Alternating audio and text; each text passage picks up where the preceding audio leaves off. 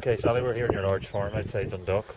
You've just been telling us this estate, very historic estate, has renowned links to King William of Orange. Could you elaborate on that, please? Well, King William camped here, basically, the spot where we're standing, camped on his way to the Battle of the Boyne, and he also came back here after the Battle of the Boyne, where his troops were refreshed and restored back to health, the ones that survived it, I suppose, both his army and his horses. So that's the connection, really.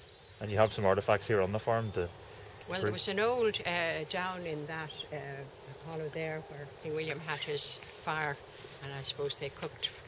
We found an old cauldron, and then at the back up somewhere here we found an old bath. Appears to be back from that period. That's what we have. And you've donated various artefacts as well, is that correct? Well, our local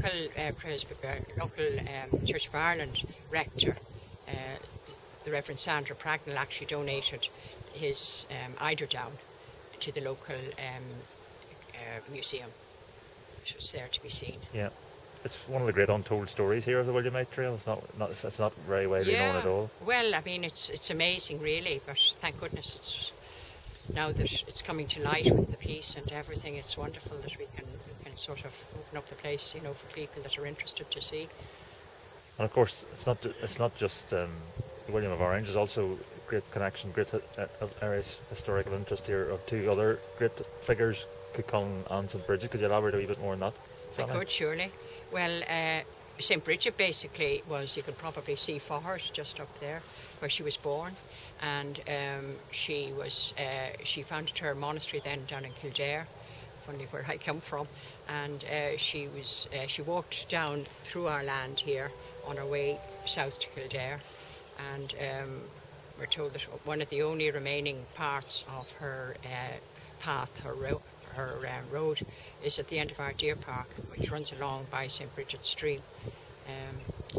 And she was reputed to have given the waters, the springs here, there's no really healing powers at St Bridget. Then we have Cuchulainn, whose castle you can see just up there in the trees, and he was our ancient warrior, and he was buried then in the next field here, the fort field beside us, up in the fort, along with his wife Emer, which he loved dearly. And so, you know, we're privileged to have these links with such wonderful people. And it shows that, you know, there's much that divides us in Irish history, but your farm is living proof that there's much that we have in common as well. Yeah, it is really, because, I mean, well, obviously King William came down from the mountains there and camped down here and went on to the Battle of the Boyne, and, you know, in the interest of democracy, really. And it was Cuchulainn's wish for peace in Ireland, even though he fought in many battles. And St Bridget was a famous healer who had magical powers. So, you know, we are privileged to be steeped in such history. And do you have many visitors here? Oh no, this is a private farm. Yeah. And we were privileged last August, actually. We had the Loud Ladies Women's Network, had the Ards Peninsula women from the north down, and we had a lovely day of garden party, food, drink, music, and a walk around the sites here.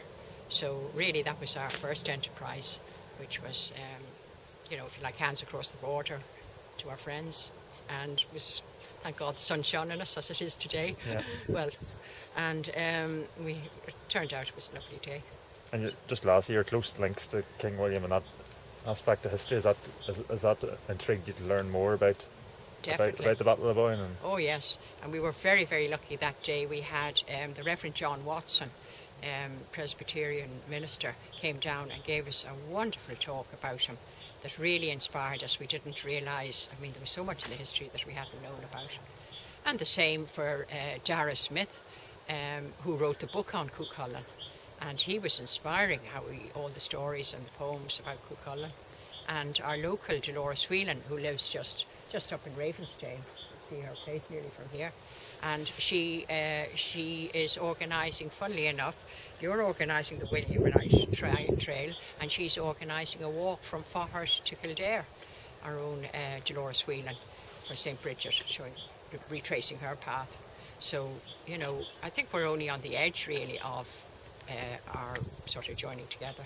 I'm sure lastly it'll give you great pleasure to have your estate, your farm, officially listed on the Williamite Trail. Oh yes, it's a privilege. I'm honoured and, you know, delighted to help in whatever way we can, obviously.